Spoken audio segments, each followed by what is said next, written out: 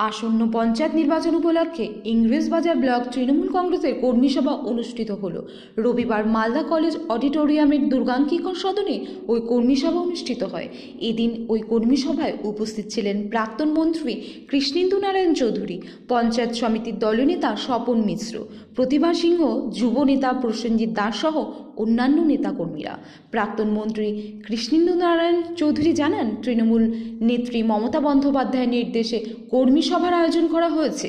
আসন্ন পঞ্চায়েত নির্বাচন উপলক্ষে ইংরেজবাজার ব্লক তৃণমূল কংগ্রেসের উদ্যোগে কর্মী সভার আয়োজন করা হয়।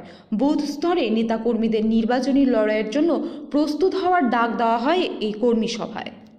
নেত্রী শ্রীমতী মমতা ব্যানার্জির নির্দেশে আমরা জেলা জুড়ে একটা আন্দোলন করেছিলাম।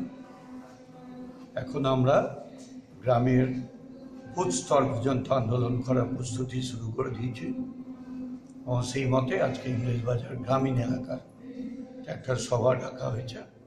এখানে আমরা আমাদের নেত্রীর যে মার্গদর্শন, যে নির্দেশ, সেটাই আমরা দিব এবং আশা করি আগামী পঞ্চায়েতে